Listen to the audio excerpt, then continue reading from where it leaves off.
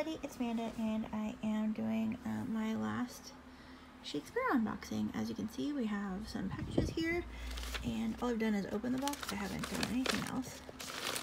So in here,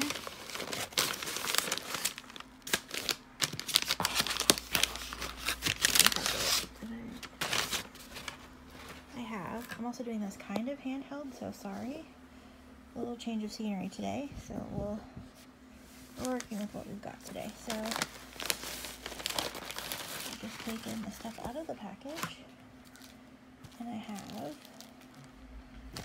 a second Chance A5 Folio. My only notes were not yellow, and then I have a dashboard. I think this is a B6 dashboard. I'll check my notes. And then I have something very special. So let's go ahead and open this first. This is the B6 Slim Folio, and this is the Alice, the Carroll leather with Alice. I love the speckles, and I got the elastic closure on mine.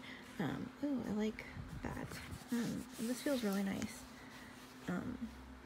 So yeah, so I just wanted to see what all the hubbub was about before I end up getting a bunch of the other colors. I'm really wanting the Duchess and the March Hare. But yeah, so I have another B6 Slim notebook that will fit in this, and so I'm going to put that in there and use it for, I haven't decided what yet. I have some thoughts rolling around my head, but yeah. But yes, this is amazing. So here's kind of a close-up. See the speckles? And I added the closure, which as you can see has the brad so it doesn't distort. This is what it looks like on the inside.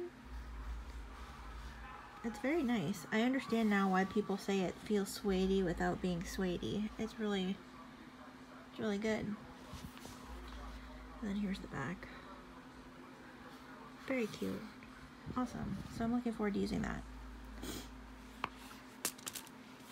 And then we have the A5 Folio. This is second chance, and I have no idea what it is. I requested not yellow. That's the only notes that I ever leave, really. So let's see what we got. Ooh. Is this? I think this might be the Earl or the Tea House matcha. I don't drink tea. Oh, that's nice. I think that's what it is. Let's go ahead and look at my notes. Here, you stare at that. I'll look at my notes.